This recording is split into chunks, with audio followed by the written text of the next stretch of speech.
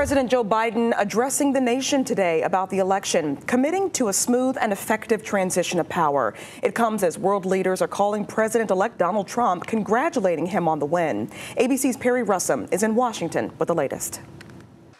Today, President Biden speaking to Americans 2 days after voters decided to send former President Trump back to the White House. We accept the choice the country made. I've said many times, you can't love your country only when you win. You can't love your neighbor only when you agree. Biden committing to a smooth and effective transition of power. And I assured him that I'd direct my entire administration to work with his team to ensure a peaceful and orderly transition. That's what the American people deserve. Trump is at Mar-a-Lago making calls to lawmakers and allies. Elon Musk and Robert F. Kennedy Jr. spending much of the day yesterday with Trump. Sources tell ABC News Musk and Kennedy are involved in meetings as Trump prepares to build out his cabinet and other top positions.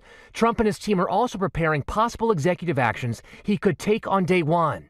Sources familiar with the planning say they're focused on Trump's top campaign promises, including launching mass deportations and tariffs on foreign goods. We want to have borders, we want to have security, we want to have things be good, safe, we want great education, we want a strong and powerful military, and ideally we don't have to use it.